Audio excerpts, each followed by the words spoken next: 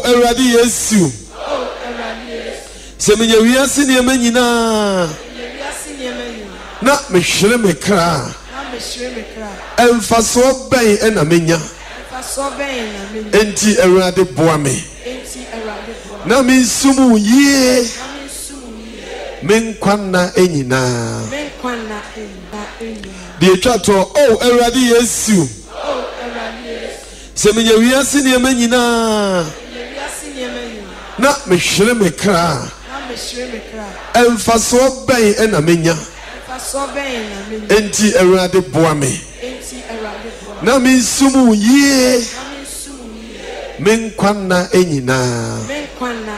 na de ato no asori de na me amen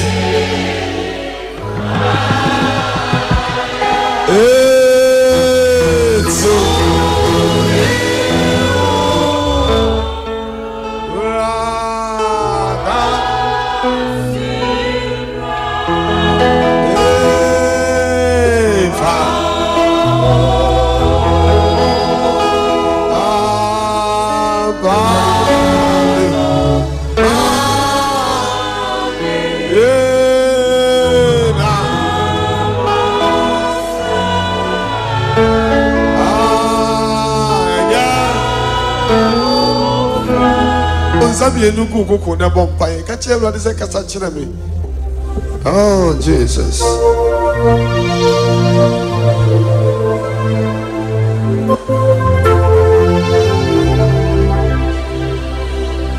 Sintiasi, lekasa urare kasa cheme. Sintiasi, ishobi. Bonze tumi bibe wurawo. Obayo. Yes, on comprend.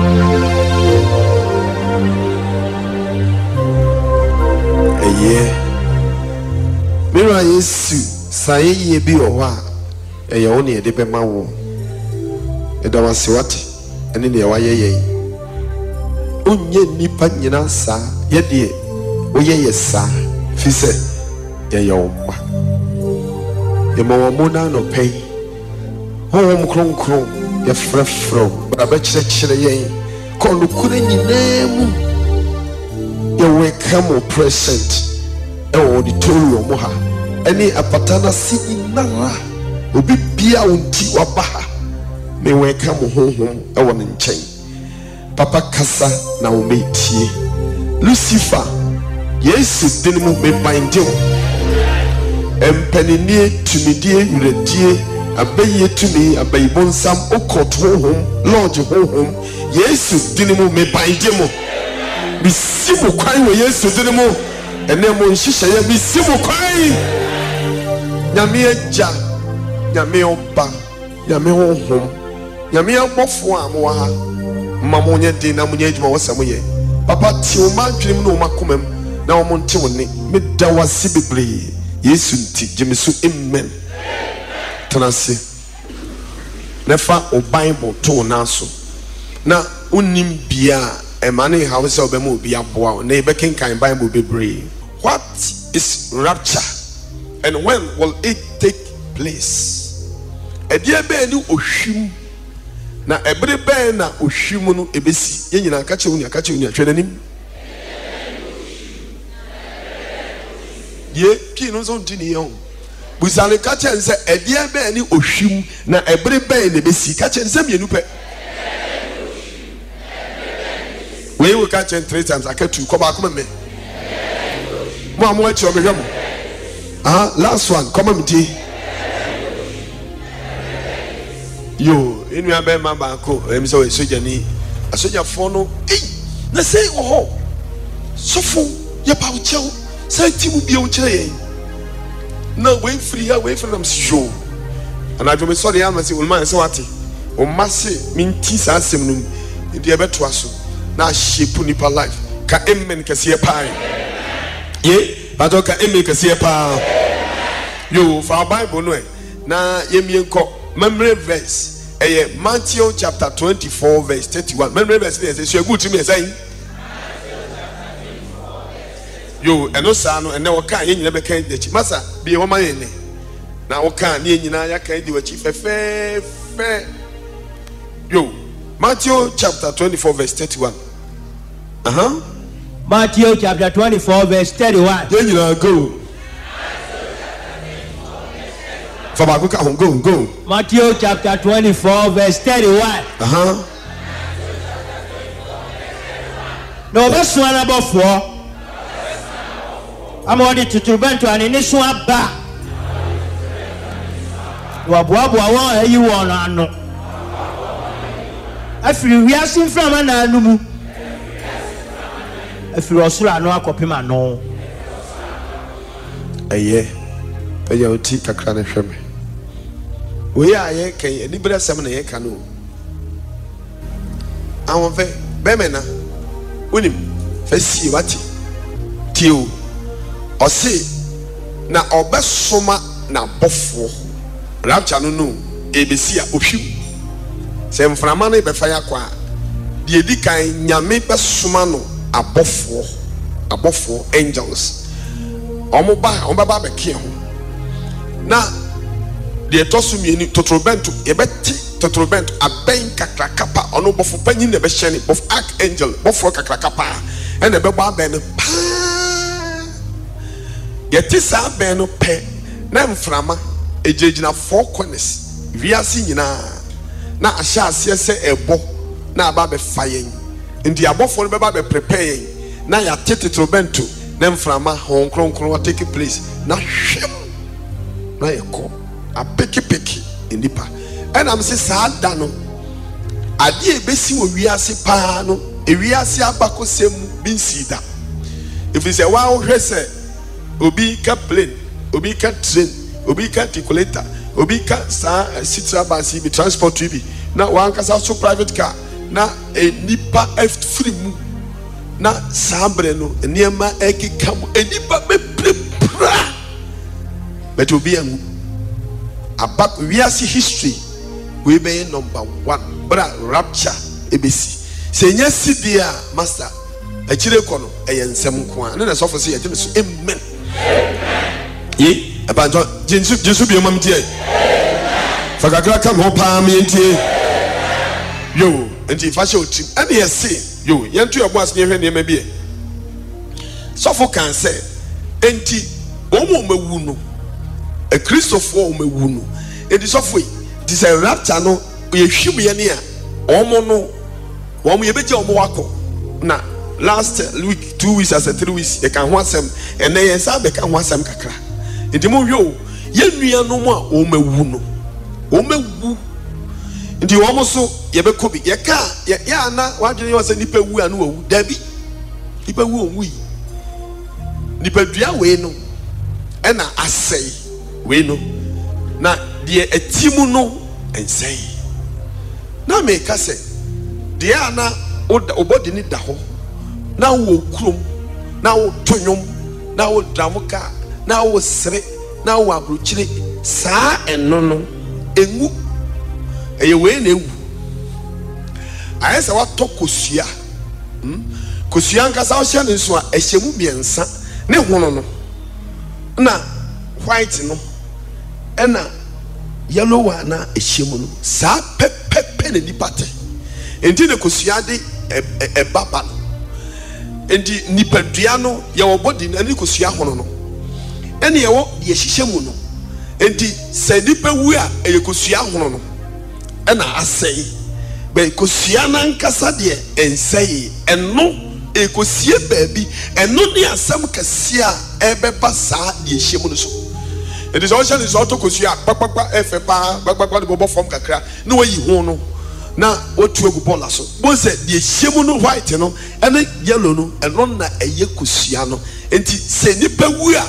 kosua ne hono no body way ena asei but kosua no nipa dua na nkasa ohyemu no de onsei yo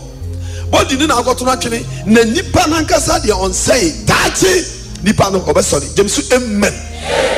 bajo jemsu amen kasi ai enti shano nso nti ebusata nti saa wo yenua no mo mawu Kristo mu no nkwala no mo mawu Kristo mu no ya papa no mo mawu Kristo mu nti ye rapture ne ba ye be ko agya wo ene ye sua niema bi ho hia baba next week nyame ya do be san wura mu kakra Come Mr. Papa Beka say yes, he said the Ghana for Hamadino. And for Bible no. Na yemienko 1 Thessalonica. 1 Thessalonica chapter 4 verse 13 to 18. 13 to 18. Thessalonica for woman di kind. 1 Thessalonians chapter 4 verse 13 to 14. Ewa pam foforo. Ewa pam foforo fa nefa to naso. Ewa pam foforo. Ma wonye ha na me twen. Thessalonica for woman a edi nkan. Etiri mako enan chichemu edumiensa kosi edu nwotwe. Me pa chew page no eye 212 apam foforo danda na we nimu foforo na we na chi no ndi bie foforo no twi bible ne kuta me ha ne page 212 yo masa kenka me ntie Thessalonica for nwa di kai eti na imudum yensa kosidu nwotwe na ni anum wa adeda no ho de pese yesimo so na mo yira ho se wa aka woni ani da so yes na se yegidi se Yesu wi so wa so bio a sanso no Nyankopon de wa adeda no nam Yesu so beka ne ho aba na ye de na Awurade Yesu asem ana ye ka kirem se ye titi ase ne ye ka kosi Awurade bamu no ensan wa adeda no ho we say Awurade no ade o sebo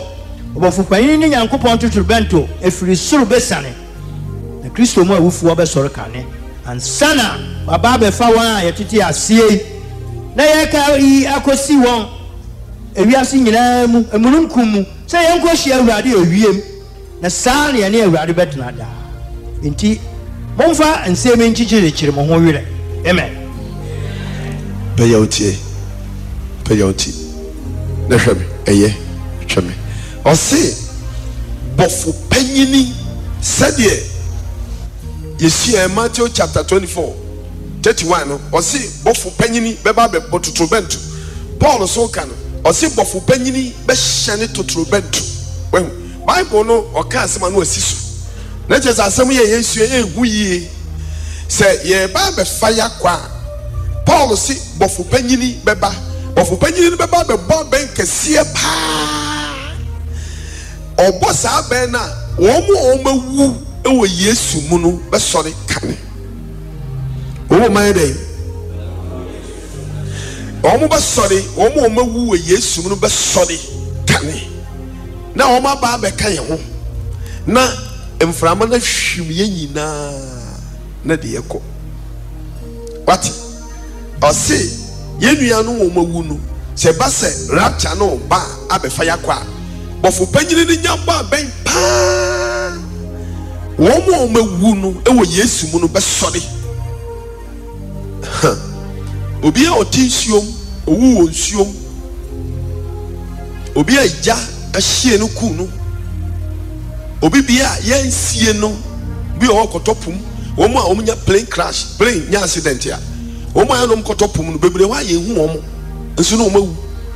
obi o kra ija hu no bio no mawu san krofo no mu Yesu mu dia o mu nyina tetotrobent no pe o mu nyina be sori ehu sa asem wo ye ka kire wa wadwene be yo na de tie no se maka kire se nipadua no ti se kosua ana maka kire se ne hu no ye yi to twene na de wo mu white ne yellow ne yedi edi se nipa wu a sa ne hu no eno no but kosua na hie mu white and yellow no ekọ edi wo hwe nipa ye okra ye ohunhun ene ye nipadua ti se kosua enti nipadua we na perish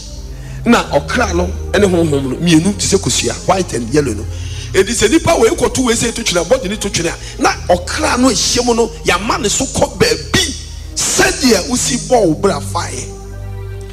na eno na wo mo bekọ akosore ye bo aben na mo nyina we be free ebeye Mrs. Rapture day no eye dakasia ewiase abakosemu omo nyina be sori aba be kan ho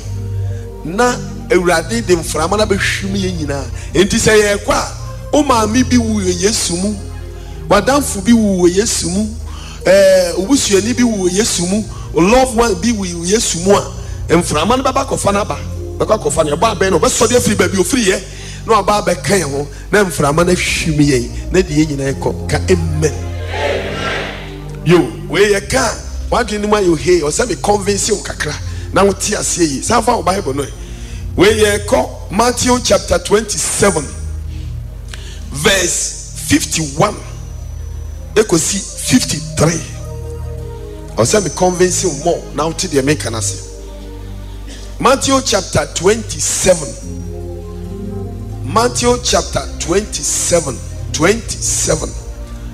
verse 51 to 53 Masa come into but you are sempano tia de onu son you ma de onu ba ko kosi de onu miensa etia so da no mu timienu efiri so de besi form Jesus asase wo soe na botan pai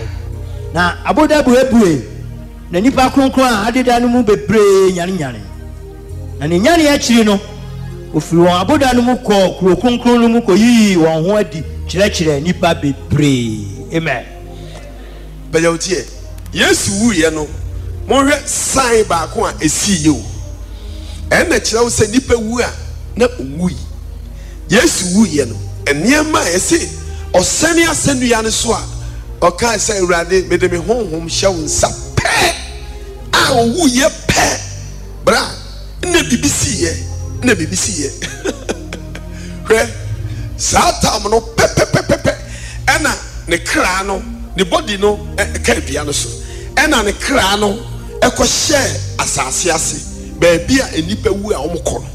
owu ye pe ena ne kra no enter asase ase pe ena niema we hye asese papa Yesu ye nim ni yie bra Yesu ababa sum ni wo be yie wate wanti mesi wo be yie abayifo baabi omudu wajapade ahye mesi wo mo na be kwakofa abre sa revival wo mo ankasa be kwakofa o gold ndi abehye wonsem papa anwo fe Israel ni wo we you will be no kwasem say ye nim ni yie si ehunu ni ntam a okura so bi kire we kura yi say baby anadwene da na da kiri papa oti wana na no ka boss gawo ono angasa da bre na ni kru hwe na so no pai en na ni abre ya me kai kura na ni da ho baby a yeah ka jodi oto jezo oje papa ka chenza ha say Yesu bemua say Yesu oba situation ni mu a send ye tie bia ebesisa wanti ebesisa awo fe ka kuma to yam wo dia wa console bebre wo huri aha Ewurade be yi wo dia kire wo wei mra Yesu wu ye no obi ngu sada master good leader bra good leader ye oni e ye obekwa akofa niema brew baby e disika wa wo dia hye wa wale na hye o progress o put you baby e dia hye Yesu obekwa akofo ade amre obu suro no ka che woni otunje ahohobo ni suro papa no ka che nza ka che nza Lucifer suro papa no ka che nza abayifo suro papa no ya talibia mamti abayifo suro papa no ni huwe hwe Ewurade wo okra na mede me honhom hye pe eniema a esiye enum okasa pe de esiye ne se ose asori dan kati ewom no Jerusalem asori dan kase no ewa kati kase no emutie it means say die obia betimi akonyame o free because first no apada kan na si aso ayin kati na chi and Jesus of panyin na ko emutie no na chesesese die onyame bia kwan ama wiase nyina se ba bia obebọ mpa ye bia asafo Ewurade ebetie enti ufie obọ mpa ye Ewurade betie de etoso wose asase wosoe papa ne beko asase ase no hu asase wosoe wahu de obo obeko asase ase no de edikan asase wosoe It is a rapture ni besia. Adia ba ko be hu ni say asase ba so. Because the money be pie free asase ba so. Oso wo kwa asase ase asase wo so ye. De etoso miensa. Osi abodan ha de hu abodan. Ukọ mountains ekuapem a. O furo be pono a. Utimu se emoba akese titibre mu no na timi ye tokro bi. Enu mu na ne nananom omo tete soja edida. Abotai eja tuomu agrada simu kakakakaka na no papai na no abobo no na no abobo no ebra yesu wuye o a wo kwa kofa ne ma abotai papai te se ye di ahama abobo moba so amana papai de etoso 9 o se ena ba bia yesie nipa no ehia asese ebiebie sister so ba bia yesie nipa no ba bia yesie wona na ukrom no na amana we ya na bie amana we ya na bie amana we ya na bie amana we ya na bie ba onse madadi Eli oh Jesus akronkron fo na o mawu so many years no we ya no ofura amana we na wasi we ya no ofura amana we no wasi ewura enye abakosem na meke adia esiye na meke bra yesu ye sa nkrofo no a omu free adaka mra mu piepie no yesie wo mu dada ama omu nipadua yi kosua ne hono apro nipadua wo ya pro es kosua white no ene yellow no hyem no esori free adaka mnem ka amen mesramu obi na ada wate we no mawu dada enso so yesu ko asase ase no omo sori na yenua ba bi ko asase ase owi ono we di okoche pa MCC 1979 we di okoche pa broni ba na nsemo a ode bae no awurade adom omo sadi aye ni bukuru fufura omo ton ehu ose okoye no awurade kan sa se mo kire no ose first na paradise and hell e ben enti omo mu ye no bonsam timi capture omo but okoho no separate ya e ma sa ewufo ni nyina timi sosore enti awurade yesu koho no na omo da ye ya sasi so yen kai omo biu but omo nyina sori free adaka mranum e ba be kan nipa ho e kofie kodidi sa nipadua no eno na bekọ akọsọfa daachi sa nipadua no eno na bekọ heaven hyene nso enipa wu a na omui e wo ba bi oho a okotwen ebere tu a watoa na bra boso jemisu amen ye jemisu amen enti se Paul ka se yenua no mo mawu no se ebere bi tu a na bofo panyini ba ben a omo be sori a no kretro do bi na sori Osi emma ni mema akronkron fo no omade da no wo mo wu dada no yes wuye omo sori kofie kodidi koyi wo mo ho hire masa kai obi o mamitie kakra 55 no kai kakra bi mamitie kakra 55 Matthew chapter 27 Matthew chapter 27 verse 55. Dunum 53. Na nyanya akire no. Na omunyane ye no. Ofiri aboda no mu ko krokunkun no mu. Wate. Ekoyi won ho kire nipa bebre. Wate. Omo wu ye dada no. Omo sori ye no. Omo ko Jerusalem. Ekoyi omo ho kire enipa bebre.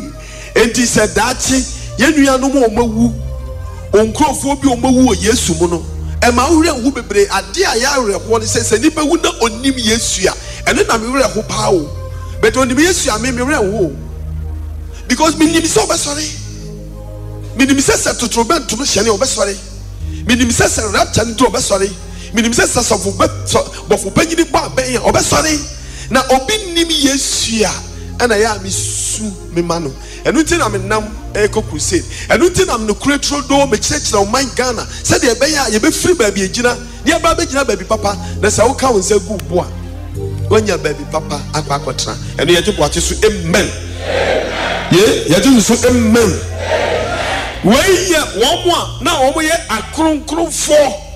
Around more be not down. This is how you are croon knee. No, we are sorry. Abrabona won't believe you.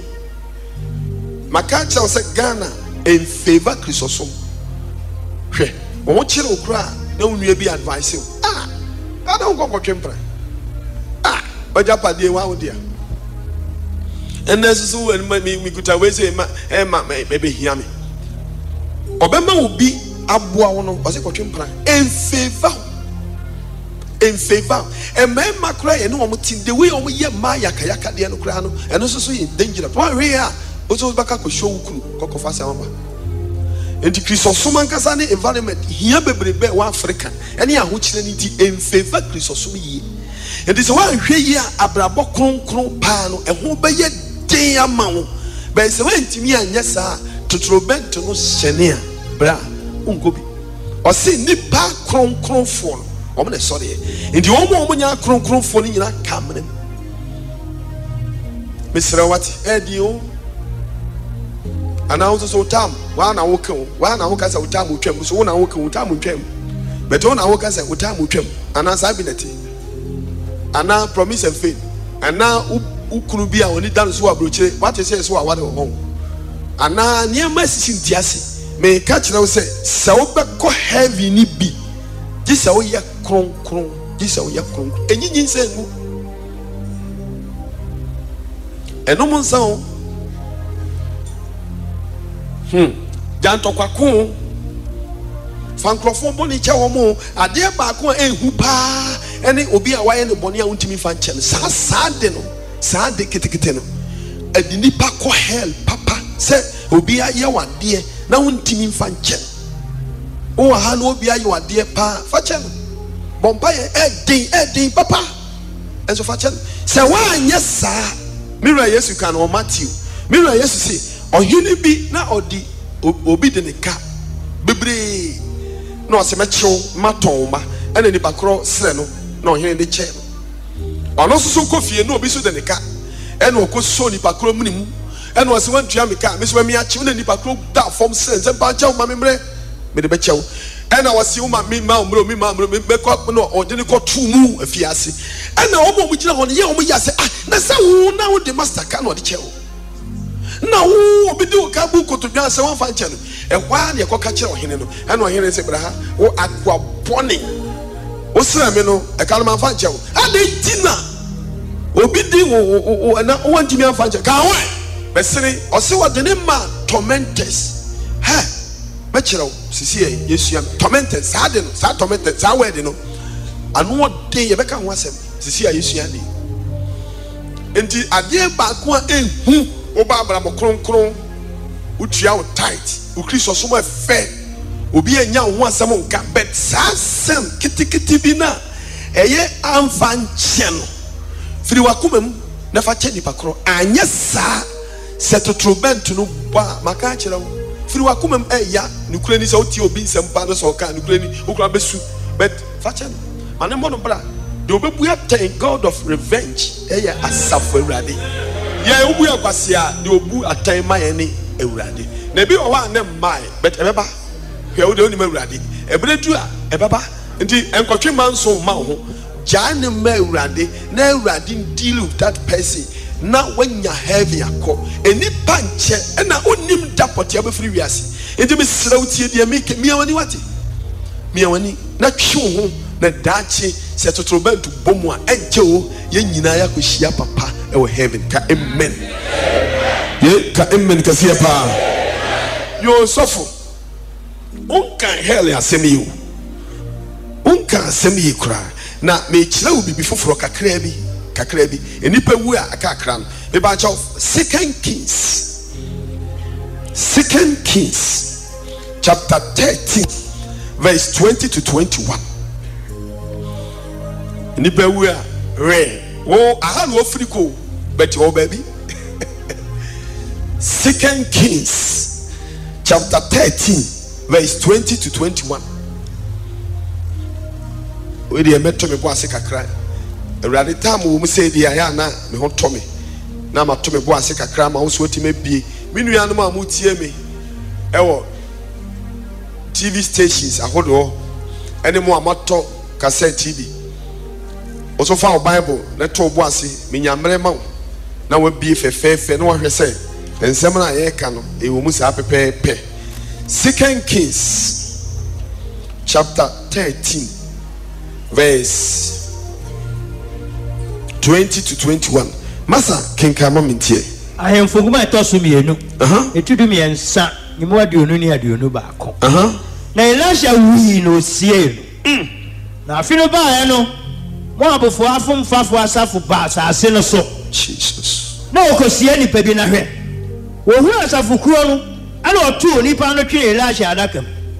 no onipa no ko kan Elisha no mpepe na onyankwa osori gina ni na so amen.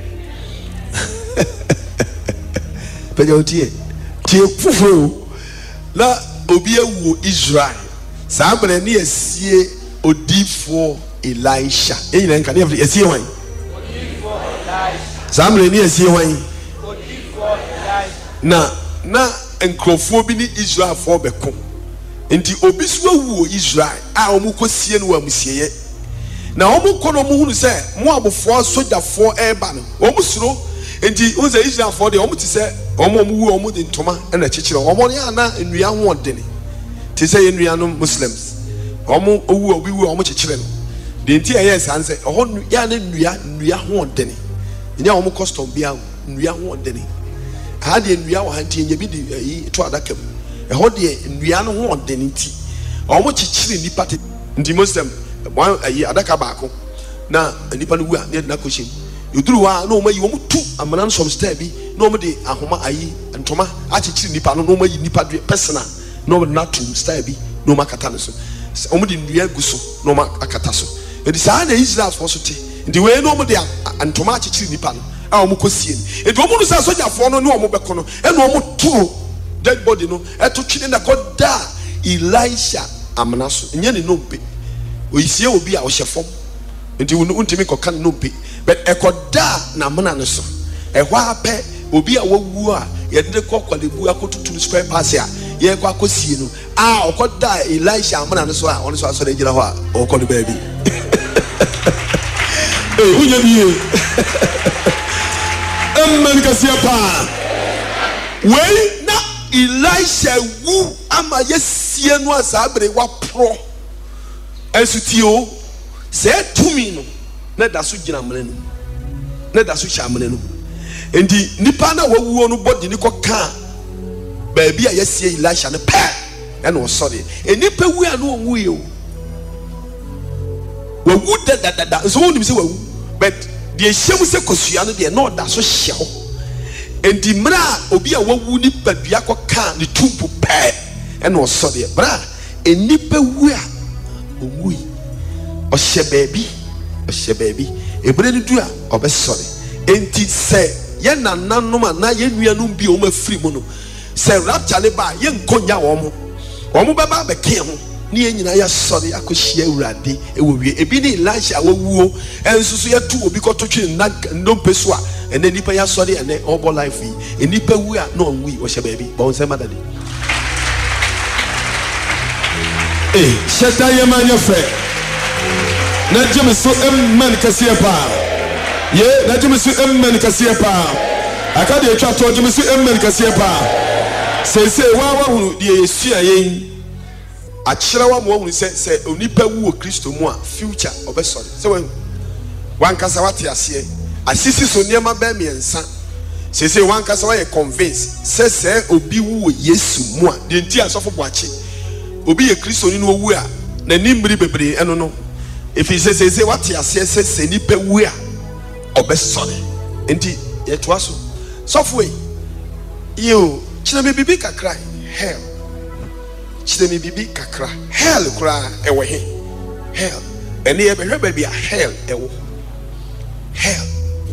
ye behwe baby a hell ewo software boachi chine baby a hell wo ye nim say heaven ewo soro e ho de papati hell no Ah, we see nipa wo no. So for watch children baby a hell wo. For Bible no. For Bible no. Isaiah chapter 14. Isaiah chapter 14. Yeah, correct baby a hell wo. Bible. Bibia come on. Isaiah chapter 14. Isaiah chapter 14 verse 12 to 15. Verse 12 to 15. Isaiah chapter 14 verse 12 to 15. Masa me pa chaw kan boko sem kra na ya lo na yi ni kakra mainti. So Bible no no san sem sense Bible no ya wo dia me wani na wo de pen bi asek na ya wo dia boko ense no na asek ane na boa me esua de no wo le fi kra na da chi bi fa Bible na ko bi o pe na kai ensem a ehu sei no but more than mark to baby na boa wo life Christosom no what yo ni pe frame mani American na ka mi break na ye twa so yi masa king can be o mamti what say Isaiah ngoma eti du na enyimudu mienu eti edunu tie ni ye pa kwai eye den na ofuri osoro ahwe ase oh Jesus ensoro ma hyerenfo alechiya ba twa wo ahwe fom oh Jesus wo bre amama ase na wo dia wo kan wa ko mu se osoro na mefro akoro yankopon nsoro ma no atifi ena mama ahiyan aso asi na matna ahia ya be podo so atifi fam asase tifi ano no ho aton mafro akomununkum sorosoro bia me ya me ho se osoro ni embom asama ado ena wusane akoduru amra no ase ton what fa bibi ka paja otie asama na do ena wusane akoduru asase amanana se asama na do ena wusane akoduru amana no wa asase ase it is say you be sound say hell when ya if that crow this one when say na kire no o say asama na do na wusane akọ asase amana ase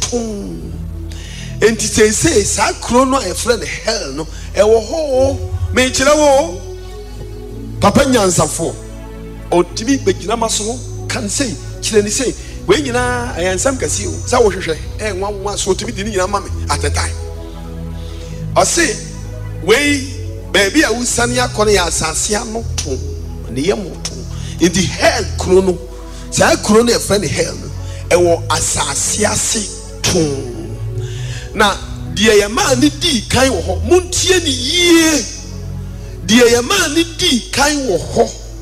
eye Lucifer ana trokonkron no kan ho asem se o kan se Lucifer kan se mekọ akodu awurade nyankopon na mapagya mahingwa de akosi baabi otie na ono na ye ensoroma hyene for star kakraka pa ye Lucifer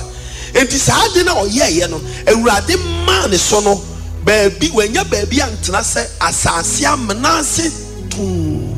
enti underground deep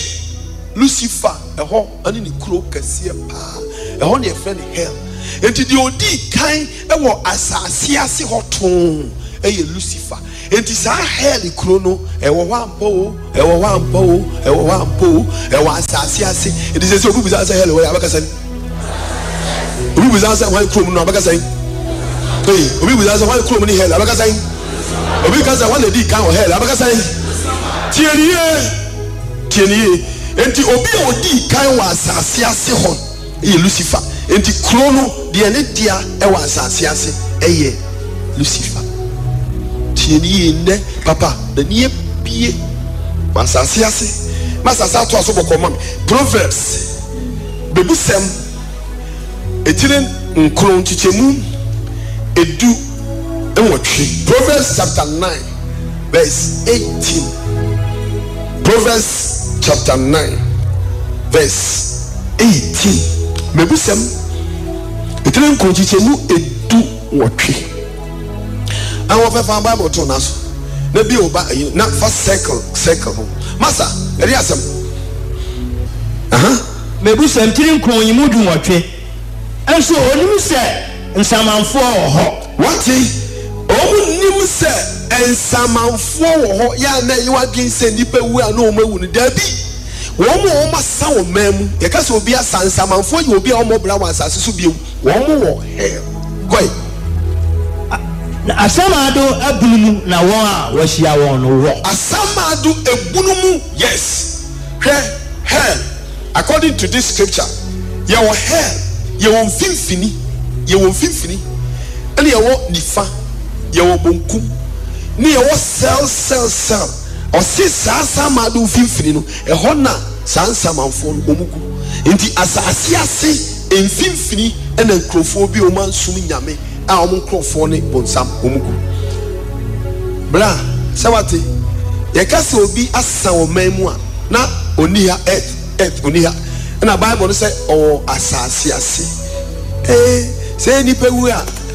na ye nwu ye o de obeye no onyuma na de obekọ esoro anafo o nyame ani bi nyame tesoro ko bonsam so te asase ase endi hai aha how uni and near me go master demons ye do me free asase na ya wore akwala keto na mama wa na wo se de ba o sisa ne mama ne ba dem o free asase ye tini ye sweet bebre me wo ka sa me go bompa ye ma wo dan ade ba ko a me ye no me wi a na me de anointing wani bi egufom na makasa se spirit bi a opie free asase ba dem ha on near you may build because spirit are kesi nipa who day Lucifer itself na himwa asase ne si o nti wo si dan ya me yanko pompa ye o wo de on mi sa hwini ya enye ma sha asase ge akwala no se sane ma me nua ne be fa na kwa opie free asase hwese se asase wo we e kwan danse Lucifer eni wo mo mewu da se wo gu asase it is a bizarre hell way because I even the bizarre one did go because they why are there bones and why are they what pass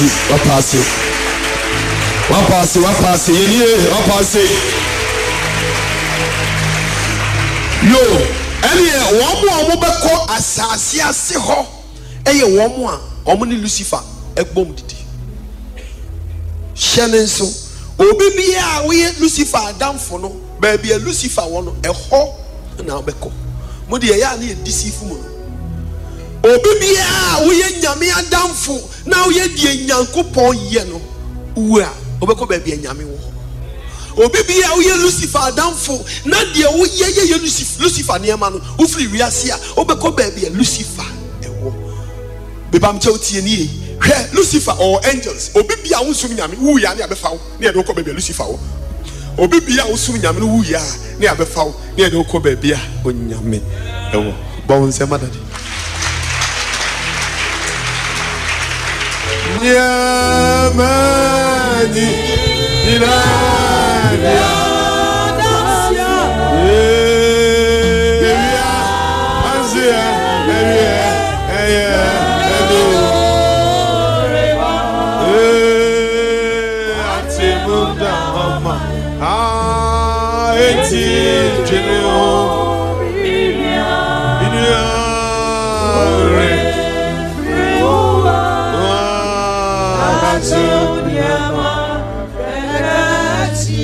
Temunda ama yai eti jilio minia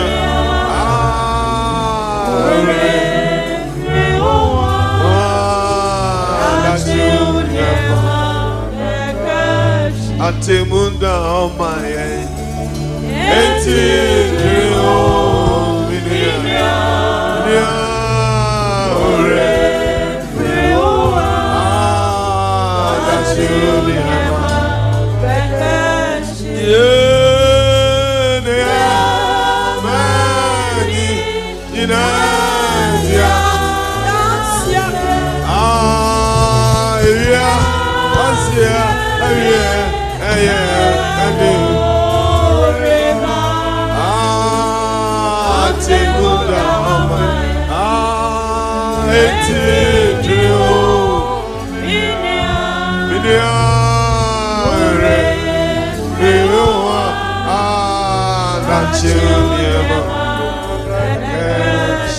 Bacha trance.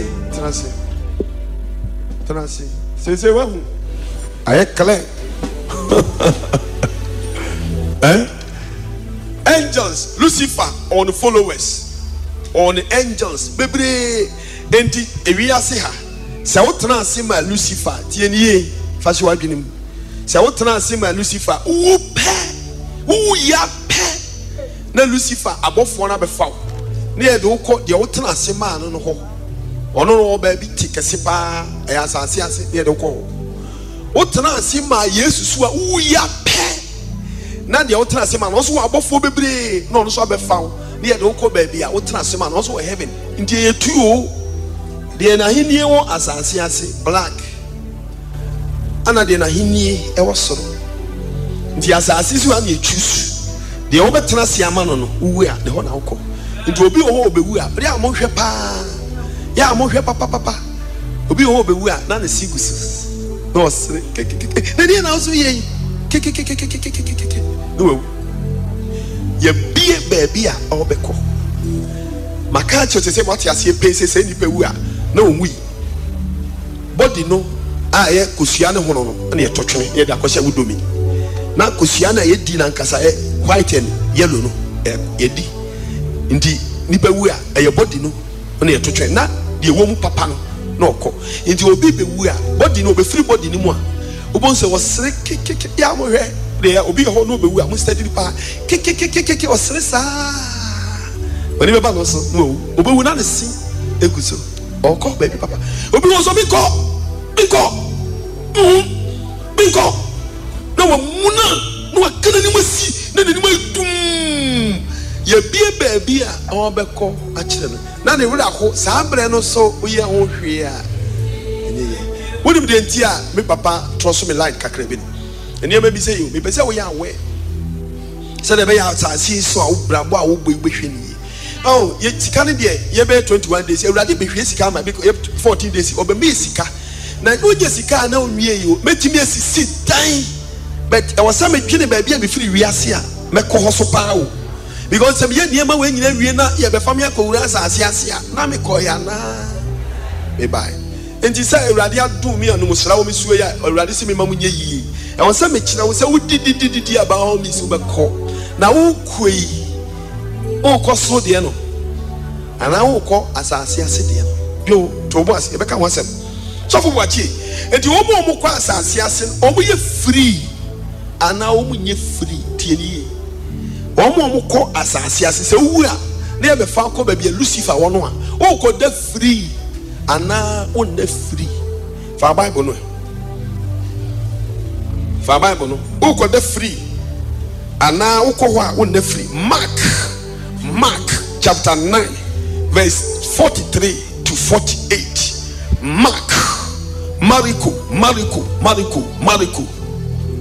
Mariko asempa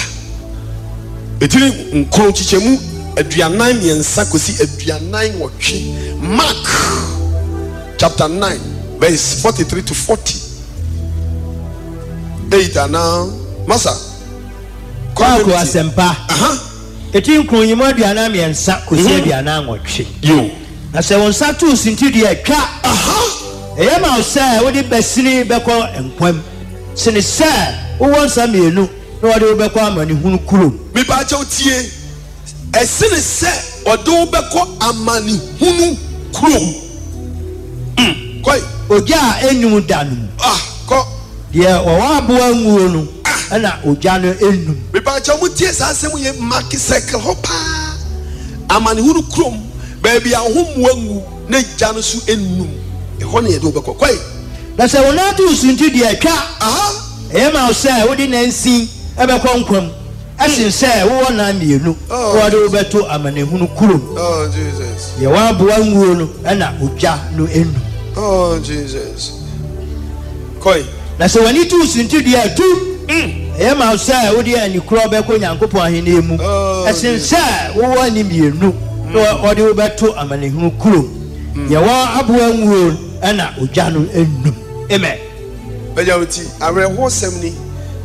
e ba cha oyusu ensa enan wani o se onan tu sintidu atwa ebinum kasa asem wani a misiko tu no nwan The Etienne said, "So nine way the Uber Coboni more, but what they say on Cocra and Koyesa Boneno, na Amfa one call Amani Hunu Krum. So on Saway, Ubia the Daho, yes, if I, now when you copper ma, now when you Kondroso, now when you Sikadro, now when you Niema, it is our 9 way, yes, if I call baby Bonia, and one is out of go. And no moment your best sell back now become an Hunu. Or we no bansa and say so I did that one and the fa and the other one the can no say on Saway, Ubi at the down about Kofa, not say Udiam Beckham and Hukum and Kofa cry a corner pan so far. Said they bay uncommon Hukum, or we know you sue your knee, you need a Kofa Sabre, she'll buy you, you. Hey, the ties. As I about ties, you can the ties. Most when Nisu Aquafa Sambrel, it was when Nisu Aquafa Sambrella and Koye said they bay our own call a man who crew. Or you sue me, sir. Or you ain't was sick, baby, your friend hell no, a ye a man who crew. Makacho said, Nipa no movie, Namacho Bebramotia says, Nipa Bicra Sode, Namacho say Elisha, also Crano, also no doubt, or didn't pay no Sode, will be a way we didn't cano Sode, and a much no more Tia says, Nipa we are no we, and Yatia says, hell, oh, as I see, and Yako said, go some honor, and the Abusa says, so we are now call hell, Okohumiana, and I yes to see the view, na hoye a money, sister. Be very careful for life. When me, yeah, when you are from me, so me watching me online. I never call, Vanco. Yeah, and I be me that down Roma, no watching me. You're 5 million. What do I echo? Yes, you see Vanco. What they call Kwadwo. No could demand now. Oko hella. And no mommy dangerous. Daddy, why your papa way? Montana eka kane se odu bebe we abetena si o yisu ade ehu hia o yisu nan sa na ani hell eye amani hunu kuro se wu a na ukọ hell a wakọ baby a amani hunu wo ene o yisu bibi o se baby a ne ho mmoa engu abeja hile sa ne ho mmoa wu a obi asuro kwa kine pa no utina until but the home moye juma pano, utina oti, a bobi clan and wasuha, otisa bobi na wasuha, when he had bibi sense biwaha, and normally a car this time cars are bekai, become free. Ensure to mean so white pano, ensure maybe ensure to a good white pano so pay sensor. Then one I started mean soy, then one channel a paper glass then him. Sa ye niha and yasuha, I did be wire fast because a bobi would also more, one by channel. And a fast, you want a woman and more power when you have women over there. Sanyama mean saying, Bibi na walk to be out and you obey who abwangu ya. Nehuna would yes, it was Otina or te, yes, to say, hell, say a koha, a jab a shiano, ye bet tinker, ye be su. Because one buano and say any pe we are no you, one buano, my young friend was watching. I will be our dear money, ya, will be 2 hours tea, will be sick and out ten. Say a coheria, Sadly be ye jumanti say, ye panishiania, ote nisibi. We had your chat or say baby a ja enunda, a ho, and I was as I say, a jawa enunda. Say baby a Lucifer one a jawo I inunda yet tormenting nipa one more coin one more yamid one more cohelaban Master in the Bible but tormenting the Lucifer were you wicked would your mom rest before the way almost so nipa blood would your mom round one the way almost ditching nipa about yes or by way you can look or by way you can a private part or by way you can tea way one moment you want some agent to Ghana and we don't hear one you now Bemun one cassa Wakakotono baby oh one more Makwaban Bonzamana Jamende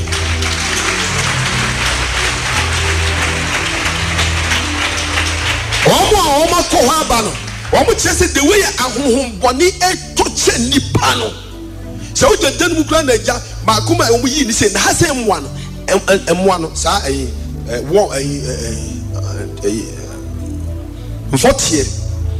the way I would deep and the new free no master hwɛ yɛnka no kora nkyerɛ mo asɔfo aba ɔmo nka no kora ɛnya adeɛ ɔmo hɔ ma mo enipa deɛ adeɛ yɛ ne sɛ ɛwɔ sɛ yɛwo yɛn nea ne yɛbɛkyerɛkyerɛ yɛ kwan yɛbɛfa so yɛbɛtena asase so ɛna nipa so wu nti ɛwɔ sɛ yɛkyerɛ hunu baabi a yɛwu a yɛrekɔ na aboa mo take good decision deɛ nti ama kristo so nyamsuo nim nyinaa yɛnka no kora nkyerɛ nipa sɛ yɛade a yɛka no kora si akyerɛ wa wobɔ ɔbrɛ a wobɛhwɛ yie wodi nyansa bɛto ho na yɛnka nkyerɛ wo yɛ sɛ bɛyɛ bɛnya mu sika di na minam congregation so tena hɔ congregation daachie bɛfiri asase so mataadeɛ nyina wode yɛwɔhwɛ wokɔ a wokɔɔtu baako pɛ ne yɛde ahyɛ wo deɛ wɔbɔ brɛ nya nyina afei na Ghana akora hia wɔ hei mɔ sɛ wɔfa ase aba hey my friend leave this room na ɛmfa kii ne mmra nonsense no abatu punu du sɛ kura ewura wo no manya pakam tu su kɔ ewura saa da wo mbio asɛw da brɛ wotu asɛ no usika wonya wo na de ba wo obedi kwasi asɛm wɔ chi bra sika no benya bi awade obenya bi bet uwe a he fana okɔ the way a ahohombɔne torment nipa ɛwɔ baabi a Lucifer o maka kyerɛ sɛ hell obi odi kan hɔ Lucifer ana maka kyerɛ sɛ Lucifer nkasa sɛ hell ne dia ana maka kyerɛ sɛ ɔno na sɛ yɛde ama no nti sɛ wa nkasa wo yɛ nipa na wokɔ baabi a Lucifer wo ɔno na ni ambre baabi ɔhyɛ na wokɔtoa no masa yɛ tere baabi a egya enu egya ne nu da wodde mu saa maka kyerɛ sɛ obi wu yɛ ɔsɔre yo maka kyerɛ sɛ mo kɔfie kɔ akɔdidi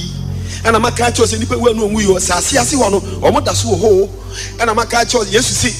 ɔmo no ɔmo ho mu angu ɔmo te sɛ ɔmo tie ɛna wodde gyam ɔsi egya ne num da na yɛ ka baabi no meka kyerɛ sɛ yɛwɔ hell baabi ɔpɔnte yɛ no Revelation hɔ no ɔsi ɛwɔ hell ɛwɔ mfimfini yɛwɔ nifa sisa na ɔkɔɛ no wɔkyerɛ awurade ne kyinsa wode ɛm sɛ 1 week ana 1 month kwa na ɔda so da kɔle ayi baabi ɔda no ase wɔwu ɛyɛ na ɔhome nti ɔmu gyaa ne to hɔ na Yesu de ne kyini wɔde ne kyini hell master soro nyame na baabi wɔ hɔ a ɛfrɛ ne hell sɛ wowu a ɛhɔ na wobɛkɔ na wɔ a wobɛyɛ papa na wobɛtumi abɔ wo berɛ yie ɛwɔ kristosom mu no wode ɛwowu pɛ na angel no gyina hɔ na waba bɛfa wokɔ heaven na wɔn brɛ yie na Christopher a wɔn de ekiko wɔn asɛm terrible wɔn nim nyame wɔn asom yie ndie Lucifer torment wɔn double hyɛne so cassette foforɔ yɛ nua ba no boy yɛde aba wiase nyinaa o de yɛ atie bi nsɛm ɛkɔto nipa ɛwɔ hɛ ɛbɛboa wo na wahwɛ yie ɛwɔ de ɛwɔ yɛ enti na papa sɛ nipa frɛ dodo sɛ papa sɛ toa so we papa sɛ toa so nsɛmate na me say ready man prepare you say me kyerɛ wo de wo sɛ wo ka nyina me fa Bible no no ankasa bi ha na me sere na me nya we nyina wo enwanwa sɛ 1 week udi kɔpɛ we nyina Bible kakaka mu asafo rade ene me boafo answers de di kan wan kasa wa hunu na wati ni nyina take hard decision. Let's save your life, future. What tini nyina ne what tini nyina. Wan kasa wa sugu so what tini nyina. Wan kasa wa nitua wa huni nyina clear man face ye Bible to Bible. Na matchna uni nyina na mse Bible no class ho dia fa pen circle ho. Na mse sa uni bi kura na nyame adom video ne sisi sui. Nyame nim nyanse o rade de otima boy we video nyama enye billions of cities. Ya togu ama and a picture no nya ba ku bi yakotu fie na da ho na se se de ahye bibi papam na da ho ma na da ho na wan kasa wo ya na wo niam na ba na wan kasa akobo now they are checking your life so nice kwa so me go on za se ko fa hey wani zu wi na fe yi wakona wani yani engineer ma 3 on 9 on sa wani sa na ma very dangerous ujai no baby edo be ko onai anajo bre no bi si ana emergency no si bridge so no obo no tontom say prow biduru ho alam si nye garage mini bia oba be si ekuto japade dia be tra bridge so sa bo ho tontom say prow as adi we ye be fie dia bepe dey ba ima ye ko ima no apaja da ko tra bridge so anajo bre yire be ke be ma na tontom hwe no isa mi chero nyanza we member be fie ni aboho like we dey challenge jan dey dey be the name taste why yes ties be cry ansana we so dey already got travel so na do what the night they got travel so na wa ba bia etutum so awura yi defo awowo bebrebe ni na boy e fa no o so baba be twa me in the time no really time na so no what ho na wa so abro be se na kromi fa no ho ye gana ni ba ka gana ni o te o ba o te jan ka te i gana ni ba gana ni ka te so for wasisi ka te no na jimi so amen we wa te Yehu be taking hard decision. No. And go for me, Joseph or Yadio. I said, no, I won't do it. Minya. Mammy, Minya. Mesa, my brother, young couple. Minya, and it baby, yea. Omu Pobra, Omu Sijinaye, Sister, yet. Beman, young one, yet, because. Sister Braba Coco and Nigerian, you know, or say, Sister, Osumia me pa da or Coco ye only will die. One day, pa up and can't be accident. Hell street. In Yam Sumba Brebina, one day, Peno Bembe to convince now. On the could die over, Pem the car, green hell. Put him down with free city. Take a hard decision. Because and then when you take a hard decision. And Makwai, cratching Makwai. Meaning, says, oh, baby, I'm a scholarship or no crowd show. Catch say enough is enough, my friend. Minya biu minya me kwa kopɛ adwuma yɛ nam de ahwɛ me saa we de mbɛkɔ hella minya ene de matiasie plain o de wan kasa woni tua. Number 2, hell is rare. Saa na heaven so rare. Bomodene de opɛ no emu baako na abɛkɔ heaven wo hɔ heaven ewo ho eyekuro a ye papa no so ye ho ye papa te ye papa no hene wo ho e na hell wo ho na de wo pe no e ho na wu a obeko ya na du ba bia na de urade ase urade se ke yesu ewu wa bra ye hu a e di ke beko ho bi because in fact ye nim yesu no niam ahodo abone ahodo a ya bepem ne and me yam hihim se ti wo mo so aniu yesu ye tem ya omo wu ye omo because I will say omo koi na me yam hihim me hwe me na fofo me no mo hia ase a omo wu a na omo koi nje be so ade na ma ngu sa bre no na ma hunze nyame do mu du yesu ye di bone ni bia no mo di ni bi pepepepe. But why is he young with Sabren? It is Jesus here, but quay, yea, it is Jesus so ye quay, kia quay. And a man, me there, Radias says, say, Radid door, or Domedo. Say, Mrs. Subitis up on EBM in Crawford, Dibio Mowu, Mrs. the man who says, oh, what can I say? Say, the lucky man who, it will be Bomodi and I'm done it to her, sure. Become baby papa, become me. And I'm so many abre bomb your life ye. It may assure some me me one. Coradia moment so sacrum wuyen. Say me compare or more. It in Yanko Poya Doma near 14 days new year. Yen is at your wokumu. Niako you and Moko catch home say, yes, Ramo. I didn't know. Yes, Yan and saying heaven and hell. They open up because Momo de Mrasani Faso. Now we are when your baby pa at Sean Samata dear.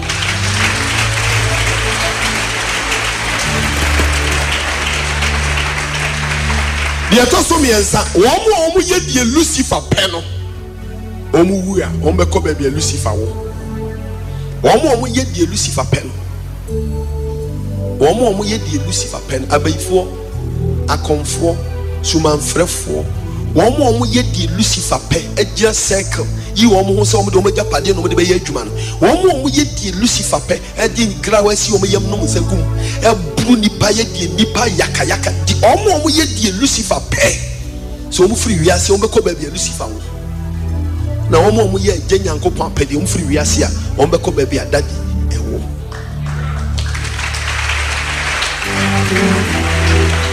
ye chacho momodi tie asem yi amaken na save life future. I want to say we so for about system time do say me we but call here but no doso and then that is situation mo and am say to us and then be baby a hell that is sheda be baby a hell chiro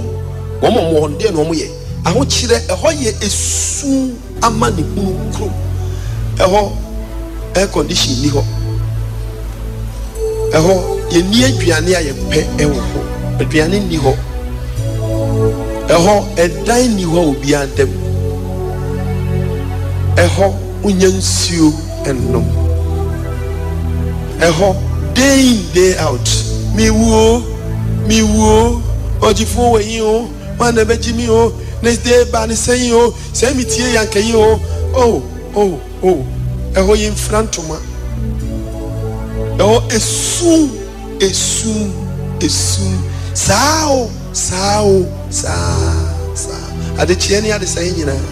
because Lucifer nkasa onye papa na ɔno hɔ na ɔte na akɔka gyake dwom tie deɛ meka yɛ na fa bɔ bra na ebesi sɔre gyina wo nan so